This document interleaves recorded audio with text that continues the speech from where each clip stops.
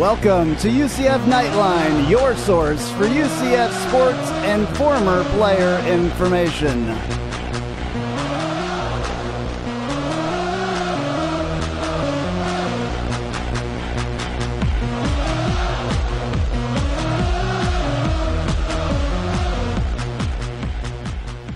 All right, Night Nation, this is Andrew Phegley, alongside, to my left over here from the 1148 studios is... Troy Ondrizek. Thank you for listening. Alrighty, and this is episode number 17. It is Sunday, the 16th of November. I like how you just checked your watch for that, and there's a giant little thing right there, 16th of November, 2014. That's true. That's fine, whatever. This episode and all episodes, by the way, are brought to you by UCF Knightline Podcast.com.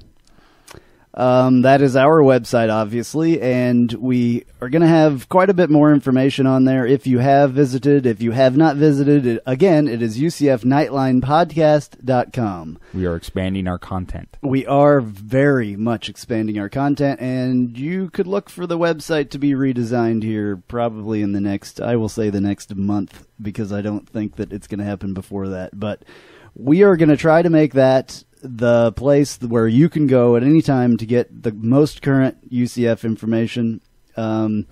We might also have a message board on there at some point. It's, of course, going to be a free one, no subscription type thing, just so everybody can talk amongst themselves, and we can use that as well. Also, you could talk smack to Andrew, because let me tell you, that's a lot of fun. Yeah, it is. I enjoy it. Anyway, also you can call us at 407-205-7427 and leave us messages and ask a question, and we'll play that on the air. Last week we didn't have time, so we're going to get to it this week. Sorry, John. Yeah, John has a question for us this week, one of our wonderful listeners from the D.C. area. And we just need to recruit that area. I know, yeah. Maryland, Virginia, D.C., there's some talent up there. Yeah, they need to... Baseball, football. Maybe these guys... Lacrosse, floor hockey, badminton. They got it up there, man.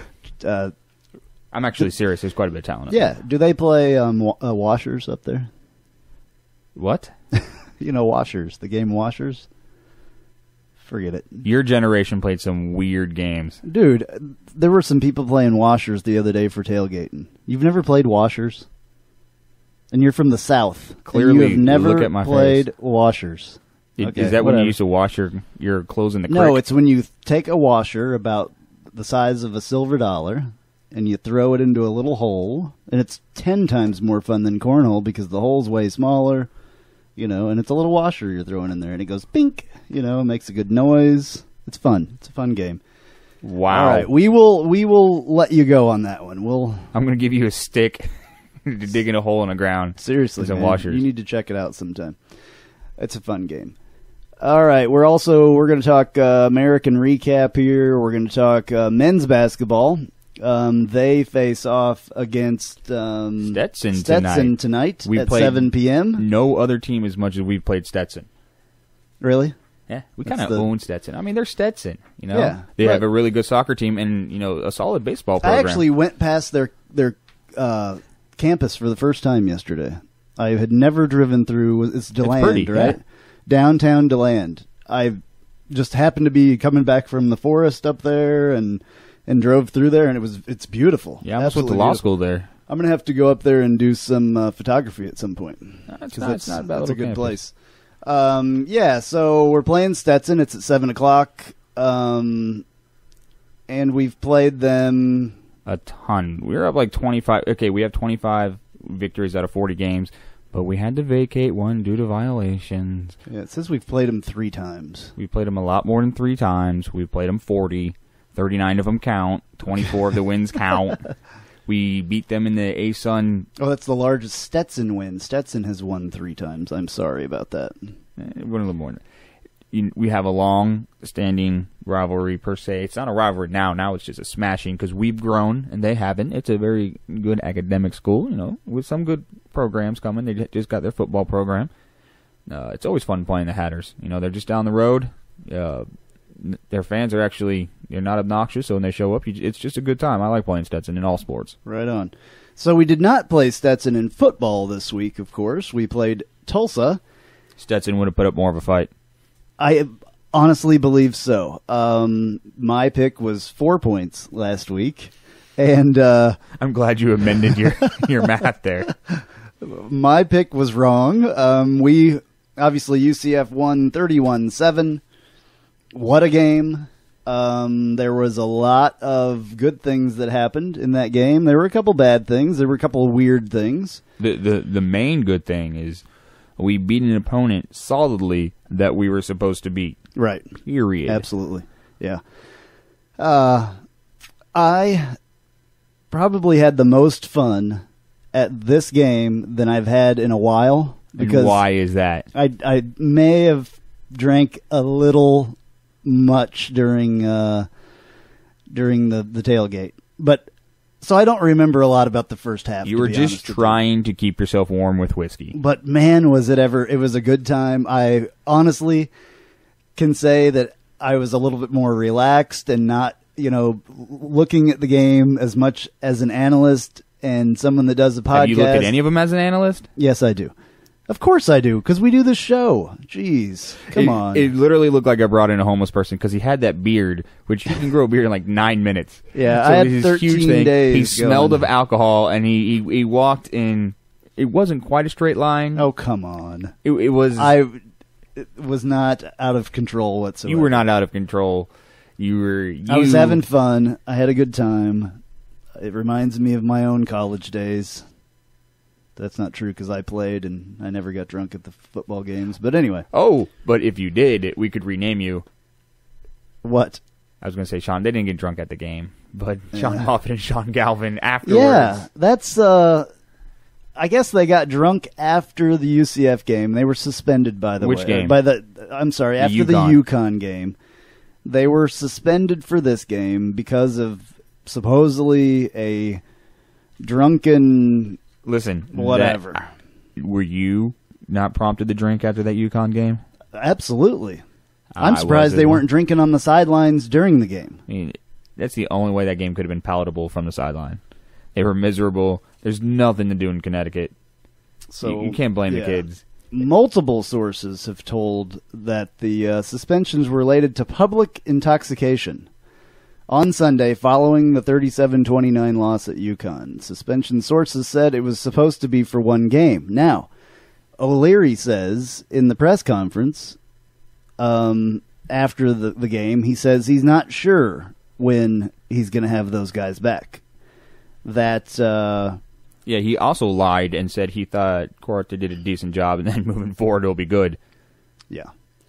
I was ready to recruit one of those baton twirlers to go kick field goals for him. Yeah, he missed 2 field goals, chip shots, ones that he should never have missed. Dude, he shanked that third one far left.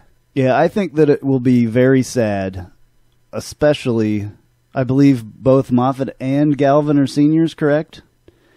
How sad would that be for them not to get to play on Senior Day coming up next week if they don't get to start or play Senior Day? Yeah, I agree. I think that's crap. It's total crap. I also think it's crap that Moffitt wears jorts.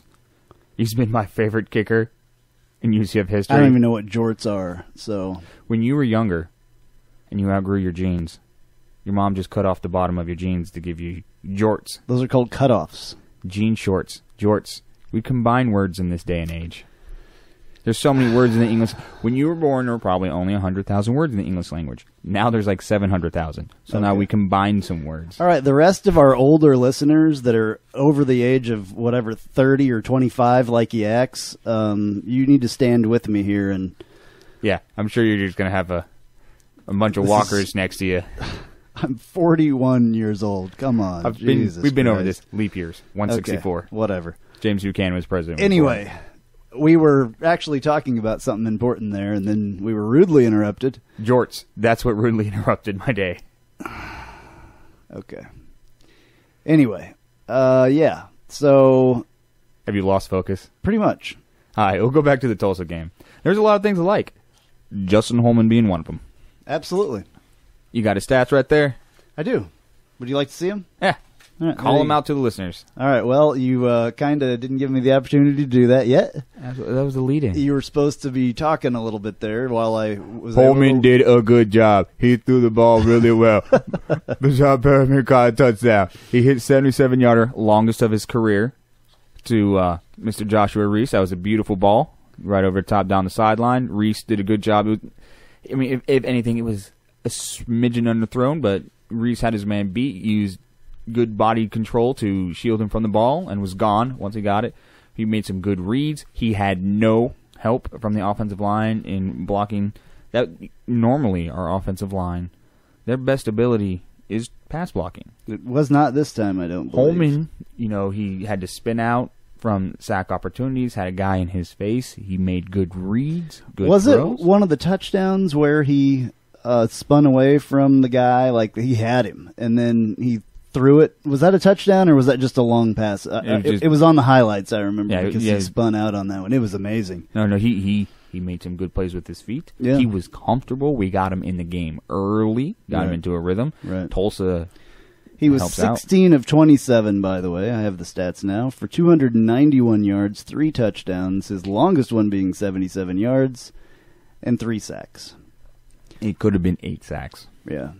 He did an excellent job avoiding the situation. Absolutely. There were a lot of good things that came out of this game. I think the team, played really as one. They gelled. The offensive line, unfortunately, Joey Grant wasn't in there. When we were going to talk about that, Joey Grant is technically out for the season. He said that he could be used as an emergency, but only in an emergency. He's going to have shoulder surgery again. Poor Joe, that's got to be frustrating for him. A total bummer from him. He's a competitor, and he wants to be out there. Yeah. A good aspect, our running game. Stanback had a pretty good game until he injured his shoulder. You saw him on the sideline there when George O'Leary was having him do, the hokey pokey and putting his arms up. Yep. He had that extension, that mobility, so that's not a bad sign at all. Means he'll probably be back next week. Dontravius Wilson. Wilson had 17 carries for 91 yards. At his first career touchdown. Yeah. He also, and I pointed this out to Andrew a few times, I was very impressed with his pass blocking, his ability to pick up the blitz.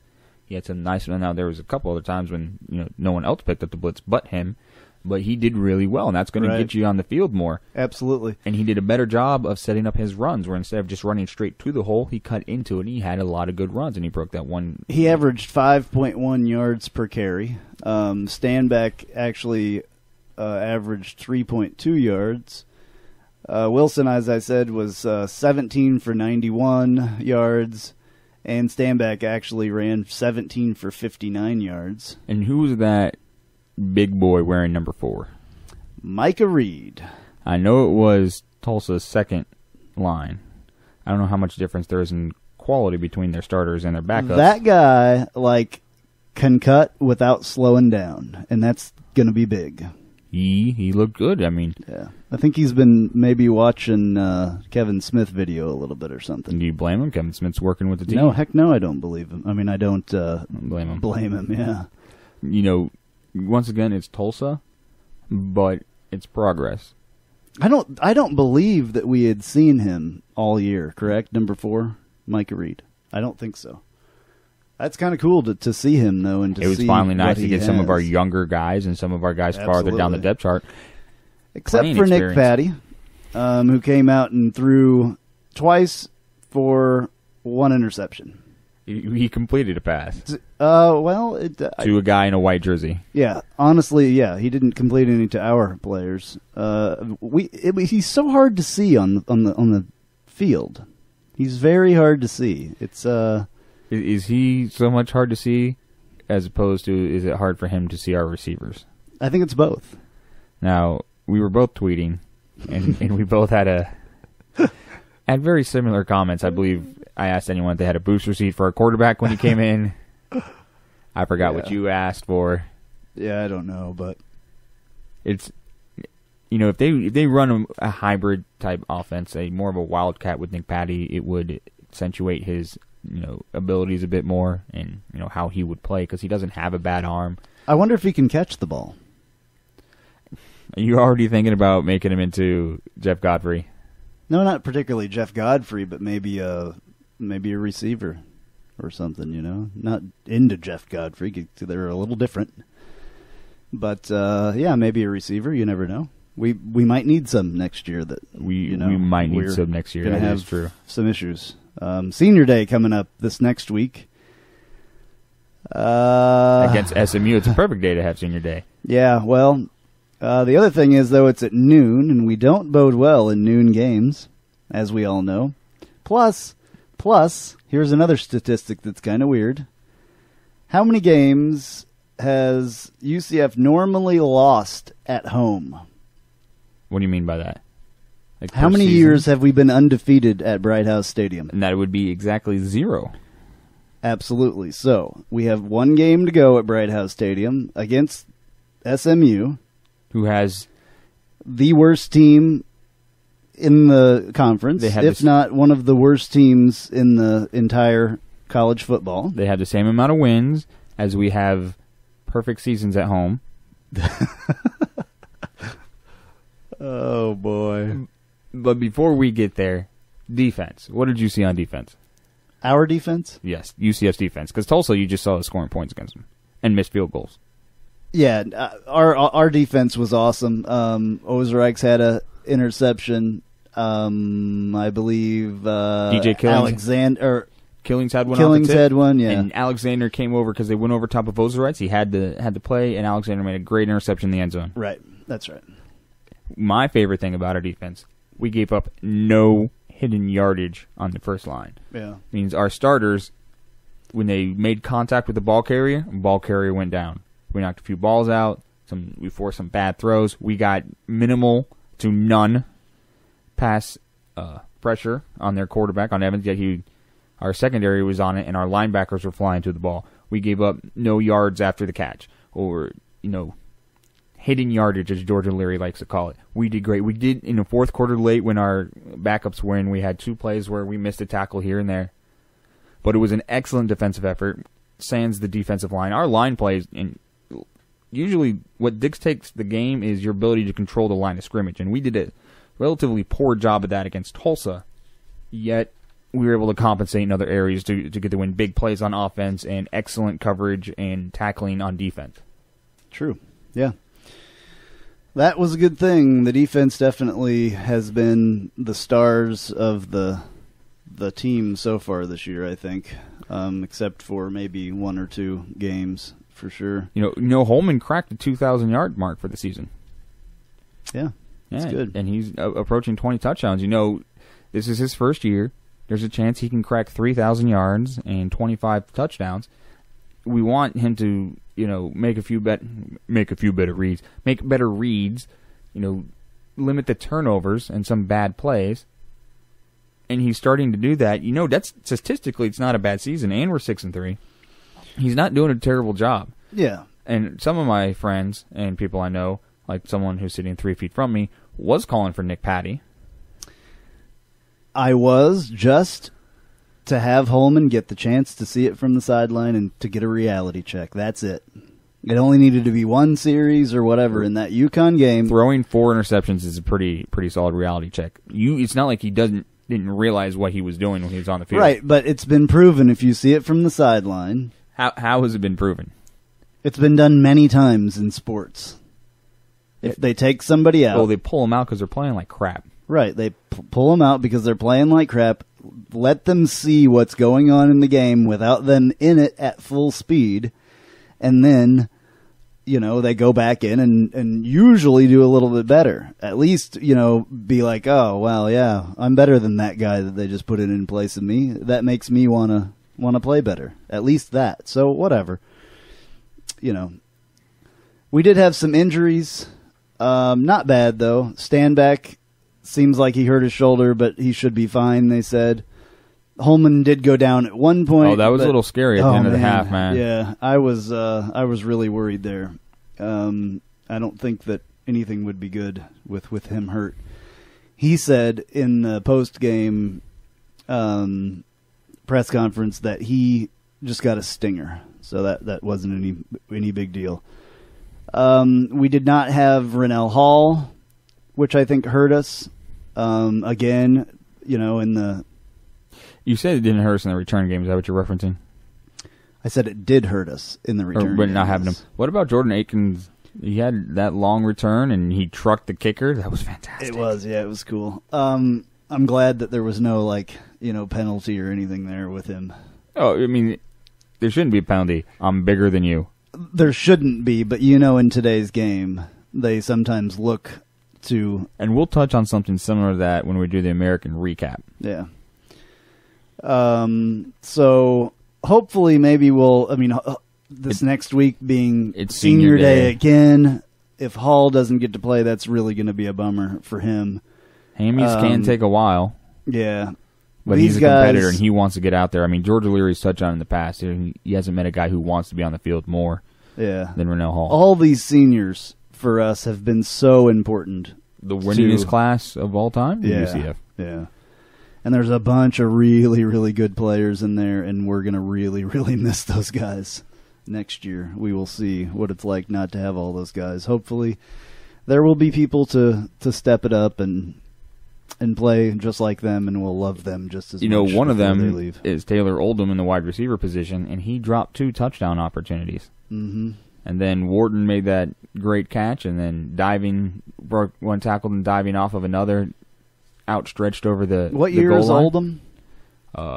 He's a freshman or a sophomore. Sophomore, I think, yeah, he's a sophomore. He has potential, but you got to hold on to that ball, big boy. And Jordan Akins did that early in this game. He set the tone. Yeah, he did. He set the tone for himself. He was focused early, had some big plays, had that one bootleg out to him, another one over him. I mean, this is what moving forward, when we're talking about losing players, Jordan Akins is another kid, true freshman, grown man, true freshman, that we need to produce next season as well as this season, and it was good to see him focused into the game. No drops. Perryman had that one drop.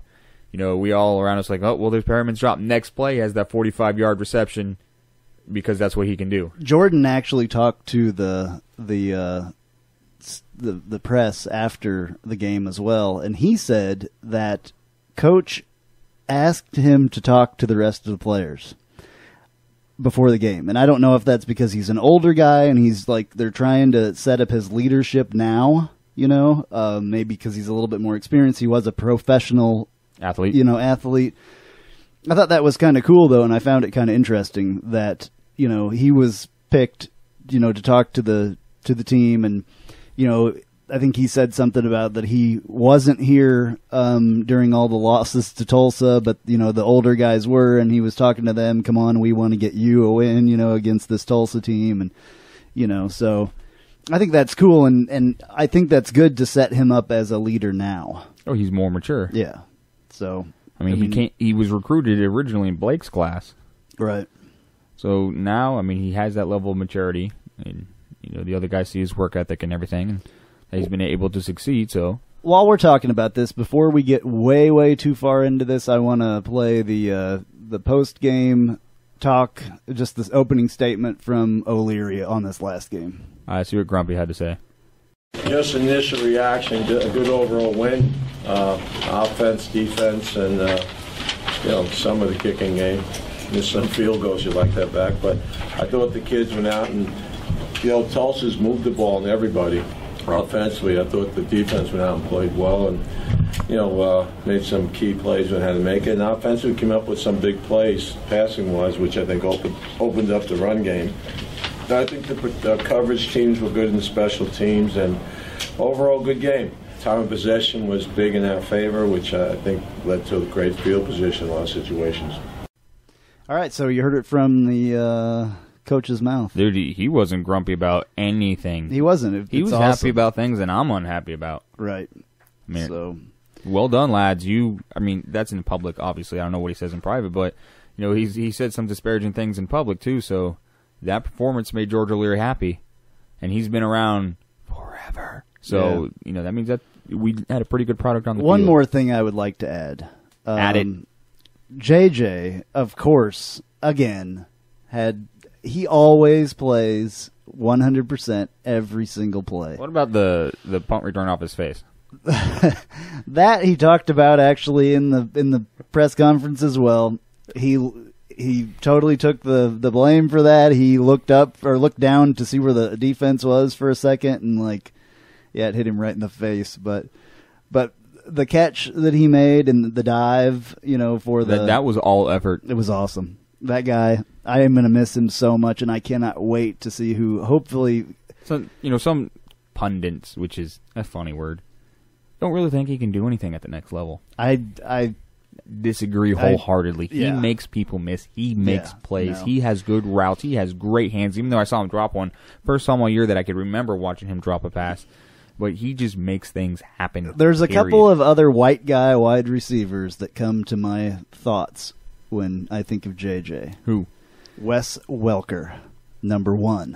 All right. Who's number 2? There may be others. I don't know, to be honest with you. There may be others. But you said a couple. Now, this reminds me, did you ever watch Coming to America? Yes. Yeah. When they were in the barbershop? No. And they were talking about great heavyweights, Joe Louis, Muhammad Ali, and he said Rocky Marciano. He's like, well, every white guy brings up Rocky Marciano. Well, JJ's a fairly big guy too. He's not a small wide receiver. I don't know. I think he can make a nice career for himself as a niche possession wide receiver. How big is Gronkowski? Is he way bigger? Oh, he's about 6'5", 240 pounds. JJ's about 6'2", 6'3", 215. The athleticism that Gronkowski has over JJ is significant. But the same type of player is what I think. As far as hard nose, grinding it. I think JJ's tougher. Yes, that's the type of player though that it is in the NFL right now that reminds me, or in the same thoughts personally. I think JJ has a nice career going forward. Yeah, I hope maybe they get him up here in UCF North. That would be pretty nice to have JJ and Blake. They need a possession wide receiver. They do.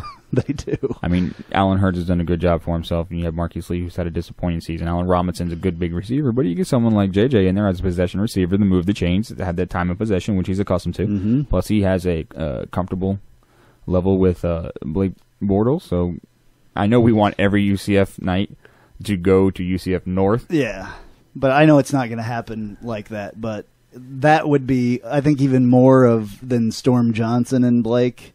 I think as the two people that should be maybe it'd be together. Almost a trifecta. Though you have adopted Denard Robinson. Yeah, I like him. I do. I mean, I like him. Coming from where he came from as a quarterback, to playing I don't know, for some reason, I know that this sounds a little crazy, but not just because of the hair or whatever, but he reminds me of Jamal Charles a little bit. Just a little bit. And I'm a big Jamal Charles fan, so for some reason I see something in Denard Robinson that Jamal Charles was not that impressive in the beginning. He wasn't. I thought, man, does this guy run weird? He has a real upright stance, just the way he runs just weird, and I didn't really like him at first, and look at him now, so maybe he's produced for you. Oh man. I think he's one of the best running backs in the entire NFL. Jamal Charles. Understandably so. So, our last home game, Senior Day, at the noon. Terrible, yes, at noon, at high noon. Hopefully, it won't be 93 degrees. I haven't looked ahead at the. I don't think it's yet. going to be. Thank God it's November and not against the winless Mustangs. It's a self-imposed death penalty they've had this season. June Jones just gave up recruiting a couple years ago, gave up on the team this season. They gave up last night in the last moments of the fourth quarter to continue their winless streak. You said something earlier about there was a certain play. The final play, sans the squib kick and the extra point, where Andre Davis, the stud wide receiver for USF, had a very blatant push-off on 4th down and 4th and goal to catch the game-winning touchdown, or game-tying at that moment, pretty much the game-winning touchdown. Had that offensive pass interference been called, and it clearly would have been called if that was Brashad Perryman, because we got nailed for that multiple times against UConn. It won them the game. It cost SMU their first win of the season, and I'm mixed about that because there's a good chance USF loses to Memphis next week. And if that's the case, we're their last chance at bowl eligibility. It'd be great to prevent them from being bowl eligible. It'd be easier to prevent them from being bowl eligible if they had lost to SMU. But I have mixed emotions also about that call. I have no problem for the offensive player to have a chance at the ball. And obviously a couple times we've come on the short end of the stick, but it was clear and blatant that he just straight shoved the guy right in front of the field judge, catches the touchdown, pretty much game over. I kind of felt bad for SMU because they were up 13-0 and they played prevent, tried not to lose defense as opposed to winning the game when Mike White came in. And boom, 2 quick touchdowns, and that was it. USF escaped with a victory. Yeah, I was probably rooting for SMU, to be honest with you there, because I think I root for everybody that plays against UCF. My favorite team, I'd like to say to people, is UCF and Kansas, and anybody who plays USF and Missouri. So, I was rooting for SMU because if they did get a win, then our opponent's winning percentage would have improved. Right. So next week alone, because USF, we still have yet to play them. So moving into the American, it was a terrible game. Did you watch any of that USF SMU game? I did not. It was bad. They had a brand new quarterback in Flowers, who's the future, supposedly, of USF. He had a brother die on Thursday night, man. That's a lot to take into a game, and a lot of tons of emotions from your first game, all this stuff happening off the field. He didn't look that good, and it looked really good for SMU. They just couldn't capitalize on a lot of situations, and then at the end they just fell apart. So USF was able to literally escape with a win. Did you watch any Temple Penn State? I actually did not get to see any of the American games this week, but I have the scores here, and Penn State wins 30-13. They, let me tell you, P.J. Walker started off solid. Temple came out inspired, and then Penn State got some pressure on Walker, and he kept throwing the ball to them, and it got out of hand quick for Temple. It showed the disparity in mental fortitude on the two sides.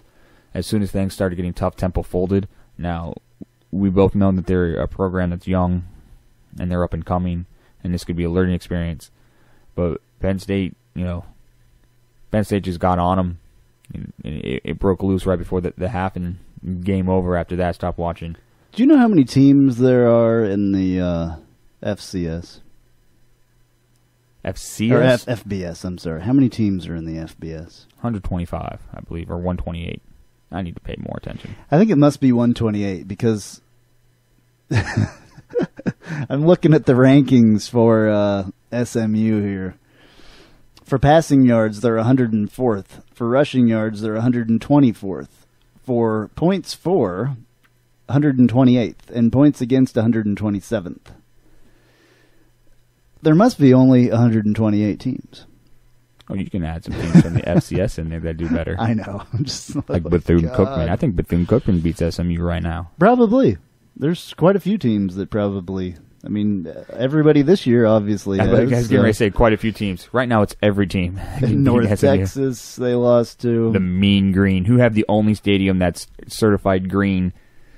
Is it really certified environmentally, green? Yes. Wow. And then upon completion, the little tidbits you find out, just random stuff. Yeah, Mean Green. All right, how about Memphis and Tulane? Did we talk about that one? We have not. So just like the Temple Penn State game, it started early. Tulane was tough.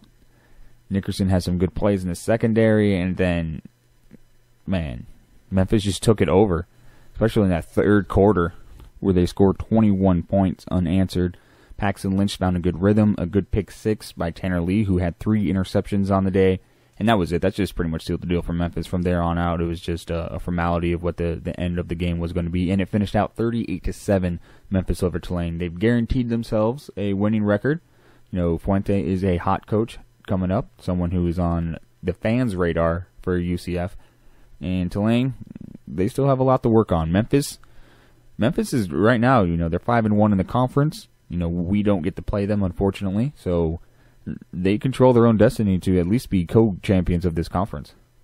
Yeah, that's it's unfortunate when we don't get to play these teams that can really have something to do with the conference championship, and especially, I guess next year that whole problem should be solved because there will be an actual conference championship game with next year Navy coming in to play in the American, and hopefully, to be honest with you, hopefully we get out of the American pretty soon, but that's a whole nother story. We won't by next season. And there was one more game, a shootout with a weird ending, the Cincinnati ECU game. What was weird about the ending, Troy? Do tell us. Do tell. Did you obviously didn't catch any of it? Yeah, I didn't see it. All right. Some terrible play calling in the last minute by Cincinnati. Gives the ball up to ECU. ECU scores.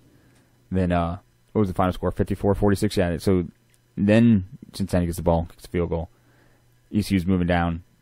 Was it? And then within the final minute two, here comes Cincinnati, scores twice, and runs out of home with a victory after Shane Carden brought ECU back into the game after being down early. It was a shootout. Clearly, 100 points scored, not much defense. Gunnar Kiel did solid. Carden did solid. Cincinnati is tied with us, and I guess we're a half game back if this was baseball, but really a chance to all be co-champions, though Memphis holds the victory over Cincinnati for their only loss in conference. It would have been great had ECU beat Cincinnati, knocked them out of the opportunity. Then when we beat ECU, take them out of the opportunity, we, hopefully someone would fell Memphis. I still think that ECU is going to be a game. It's going to be a heck of a game. I agree. We're going into Greenville. Yep. North Carolina. And I think we can do it. I just think that it's going to be tough. Of course, they still score a lot of points. They score a lot of points, and they have a hell of a crowd there that really brings the fun. Speaking of which, what was it, 35 and change for us in Florida freezing weather? And I say Florida because I'll preface it with the fact that was cold for us. 35? Yeah, 35,000 plus. Oh, yeah. Is what we had in our plus game. Plus the 12 people that Tulsa brought. I don't know if Tulsa brought 12.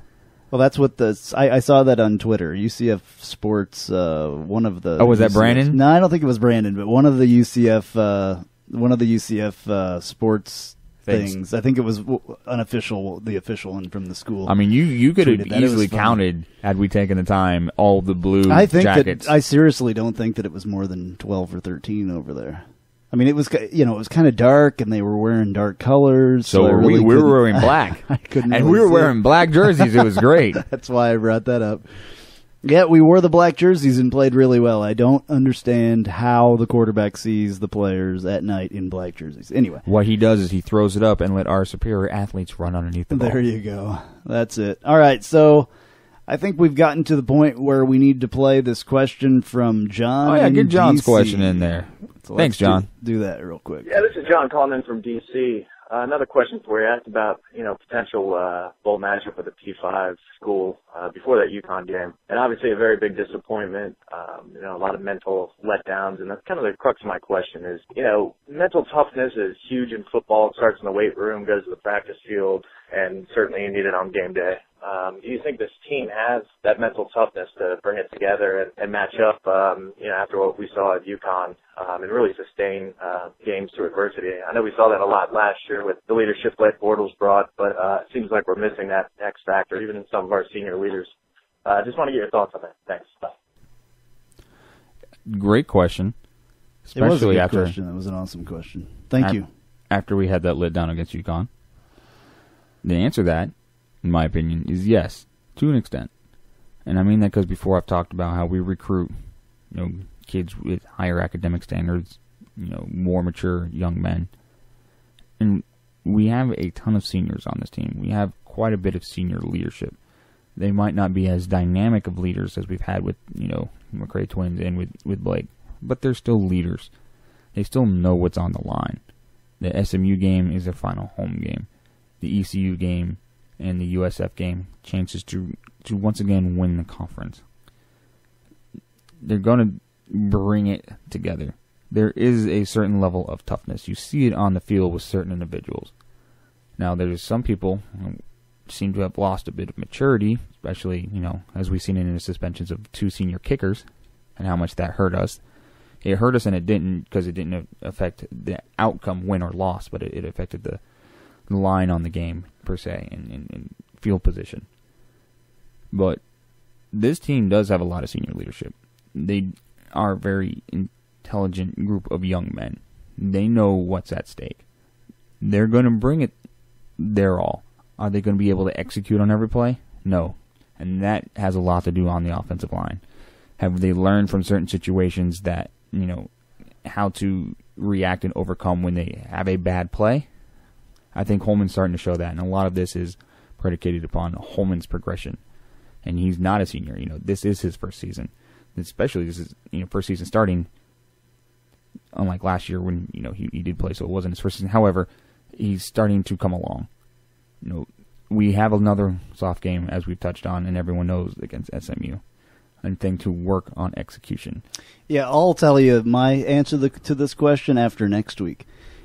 Because if we can go and have the problems that we had at Connecticut, to be honest with you, that's where I would say no is the answer to this question, because of a game like that where there was mental mistakes, where there was not mental preparation. Some of that was on, honestly, and sorry to cut you off, I believe a lot of that had on the call plays and the coaching staff. It was. I mean, but that, I think that is all-encompassing as well.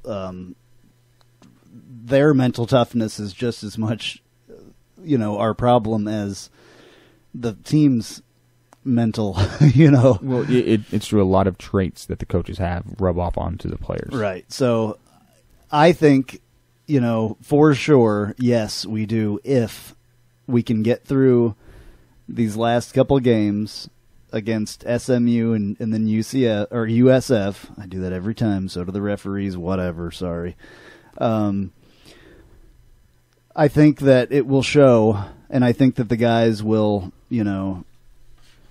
have a little bit more, what's the... I don't know, but consistency. I don't get the word. Yeah, consistency is what we're looking for against SMU, which I honestly believe we'll have. I think we're starting to turn the corner a bit, and especially with Holman's ability to, with so many pass rushers in his face, to make significantly better reads. Now, he's been up and down, so that means he's due for a bad game against SMU. Yeah, I hope not. I don't think it's going to happen. We do not need any more of that stuff, especially now being the last few games of the season and where we really need to turn it on. The only game left that truly worries me, and I know USF plays up beyond their potential when they play us, is the ECU game. Right. I truly believe we're gonna smack SMU, and we're gonna punch USF in the prostate and embarrass them in front of their 9 fans and in front of our 10,000 fans. I hope so. All right, real quick, as the end of us talking really about football, and we're gonna go on to basketball here for a little bit. Let's make our score predictions for next week against SMU. Go for it, Andrew. I am going to say that we win 21-3. That's actually a fair score. I can believe that. SMU. Don't ask me how many points that is. I'm just joking, but anyway. SMU can't run the ball, and they don't run often because they're always down, so they're going to throw the ball more. Hopefully it's 59-3. It won't be. I know. And only because George O'Leary is old school, and he'll just want to run out the clock and time of possession, and it'll hold us into the 30s. The only time we're going to score a ton of points is when we give up a ton of points. Right. So they can't tackle. I saw tons and tons of missed tackles in that game against USF. My first game that I actually sat down and watched SMU is, wow, that was bad. They can't throw the ball well. They can't protect well.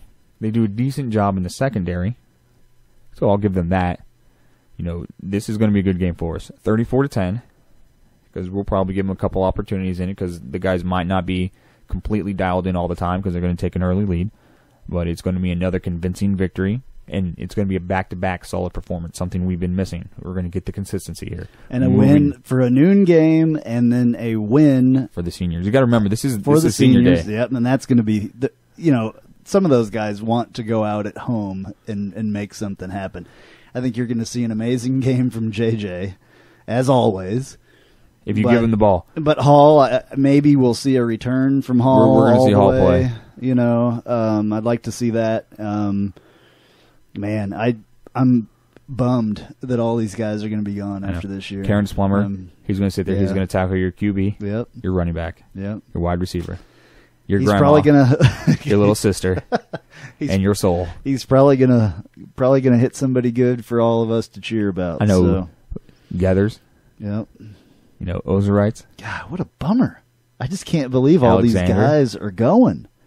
It happens every year. I know. That's the worst thing about college football. The worst thing is you only have 4 years or 5 years, really, to build these teams. Or if you're Case Keenum, 9. Yeah. It was really 6, but it seemed like a whole freaking decade. Yeah. You got to figure out some way to get around that. But, yeah, it's a bummer.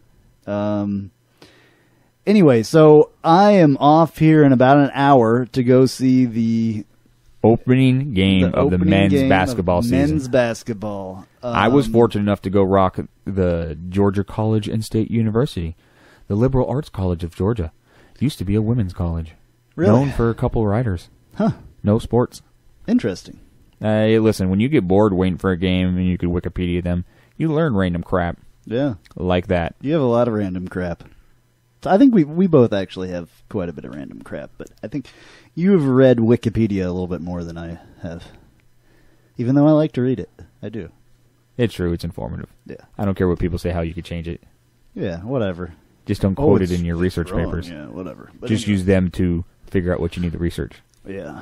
So you can catch the game tonight. It is 6 p.m. I think we said this earlier on ESPN3 or watch ESPN. Or you can hear it on 740 The Game. Yeah, all that. It's a good way to start the season. I was really impressed with B.J. Taylor in our exhibitions, led us in scoring both times. Brandon Goodwin has really stepped his game up. He had a double-double last season against Stetson. Right on. Justin McBride used his size. You know, Stetson's going to be a little bit bigger. And, you know, it's nice. We have 8 newcomers to this team. You know, we're really starting to have a youth in them. I mean, we have Casey Wilson's our only senior, so this is a good game for us to start off. You're going to get a lot of new faces out there, and they're looking to get this season off right. We have a bit of a soft out of conference, and just so we get some chemistry and get some wins and some experience for these younger players, and because we really need chemistry. You know, I don't think this year's probably going to be the year that they get everything together and, you know, really, you know, make their name in the American basketball, but I think it's coming. I really do. Especially with some of the recruits that there was something we did Wednesday yeah. and Thursday for Chance McSpadden, but we added a 7'6" Taco Fall, you know, out of Tavares. I mean, he turned down Georgia Tech and Georgetown, and amongst other schools that come to UCF. That is a big dude. Like, he can... I saw a picture of him. What was he, like, standing underneath the goal and had his hands on... He was grabbing the rim. He doesn't even have to leave his feet when he grabs doesn't even have to, like, get on his tippy toes. He had a triple-double his first game of the season against Jones at Oak Ridge. He's raw, only been playing for 2 years, but he uses his size well. He's got to bulk up a bit. He's not quite Sean Bradley thin, but he'll get there when he gets into the weight room. Chad Brown, power forward coming out of Deltona. Kid's athletic. You know, I don't know if he got enough love for exactly how talented he is. I'm excited about having him. Chance McSpadden, shooting guard. You know, these are all local guys. All 4 of them that we brought in. And it's nice. You know, B.J. Taylor, the local guy. Adonis Enriquez, forgive me, Adonis, you know, local guy. And then I can't, Pignani, I could spell it better than I could pronounce it. He's, you know, a JUCO player coming out, but he was a local boy coming out of university, coming back here to UCF. Signed, who's a great wing player, very athletic, like a little bit shorter version of Shaheed Davis, who is new this year to us. And then we're going to have A.J. Davis next year, you know, who's a transfer. So we have a lot of talent this year that's in and next year. So, I mean, we're going to be deep. You know, one kid might have to go. You know, that could be Daquan Walker. You know, you don't know who that is, but we have a lot of talent on this team this season. We're going to, you know, you were talking about the American, how people don't expect us to win. It's going to be a bit of a struggle, and that's true. But with the talent we do have with BJ and Enriquez and Justin McBride, we're going to win some games people aren't going to give us a chance. Absolutely. I think that this whole thing is coming.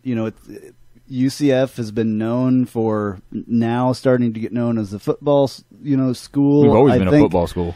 I think that in the future here, they're really going to step it up. I think the recruiting thing is coming together for them. Well, it's coming together because we over-recruited. We got a little too dirty, and it's hurt us because we right, and we didn't have a lot of. Couldn't play exhibitions. We couldn't have official visits. We had, diminished scholarships. And, next year that finally all goes away. And moving forward, UCF's looking like a really good program. Come out and enjoy the game. We're exciting to watch. We're great from downtown. Absolutely. I tell you, we're like the Orlando Magic with Dennis Scott and Nick Anderson and them, 3D from downtown. We could use a little bit more, post game and passes into the post, but when things are getting rough, we can storm back in the games. And you can find the entire UCF men's basketball schedule on UCF KnightlinePodcast.com, by the way. There you go. Just so I get that out there, and you can find a recap of that last exhibition game written by our own Troy Ondrizek here. And written in English.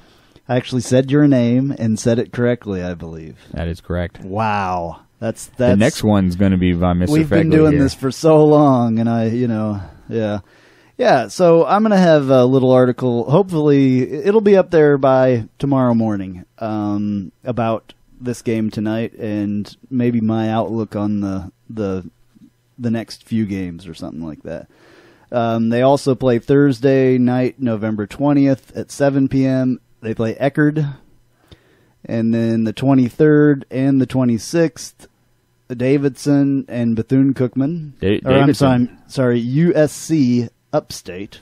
Where the hell did you get Davidson from? Davidson is the 26th. It's USC Upstate first, and then Davidson. Davidson, that could be interesting. Wasn't Absolutely. Davidson one of the ones that got into the tournament a couple of years ago and Davidson has had a long history of a solid program. One of the colleges I attended, one of many, was the University of Tennessee Chattanooga in the Southern Conference with Davidson. And when I was there, they've caused some trouble in the tournament a couple of years, right? They have. I mean, they've taken some big names out. They had Stephen Curry there. And Davidson's had a solid. They're a basketball school. They've been known for basketball. The Southern Conference is a really good basketball conference for being a small conference. Davidson may have beat my Kansas Jayhawks in the first round one year in Oklahoma City. That sucks for you guys. Yeah, that was weird, but that was the first time I'd ever heard of them. Davidson is a perennial baskell school, so you always expect a good game from Davidson. So that could be exciting. November 26th, and then November 30th, Bethune-Cookman, and then getting into December. There's one more home game. They have 6 home games in a row here, which is pretty cool. Then Florida State, Illinois, Chicago, Florida Atlantic, Detroit, Southeast Louisiana, and then we get into the conference play. So I look forward to seeing your article tomorrow, and look forward to a good win for the Knights tonight. Before we finish off, last night 2-1 victory for our women's soccer team here at home over Georgia in the first round of the NCAA tournament. Well done, ladies. Absolutely awesome. They're going to play Wisconsin, and it looks like it's going to be in Tallahassee. Wisconsin's a solid program, but our girls are playing. Thank God it's in Tallahassee and not in Wisconsin. Yeah. I don't think you could play soccer on snow, could you? We have, and we've lost before. Really? Our girls have had to travel up north when it was snowing. It was 10 degrees out. Terrible, terrible. I play soccer all the time, and I love playing soccer in the rain. It's okay in the Florida winter.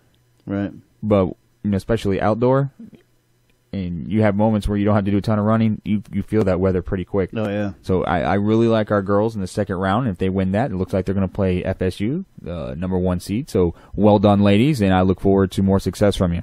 All right, so you can find all this information again on www.ucfknightlinepodcast.com, and don't forget to give us a call and ask us your questions. Of course, now we want questions on men's basketball. Oh, wait, here comes the music. 407-205-7427. All righty. So thank you very much. DSETROY.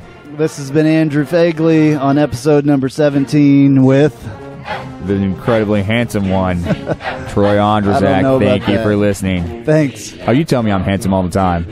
I've never said that, actually. All the time. With your eyes. Oh, God. Victory is our cry, BSCTO,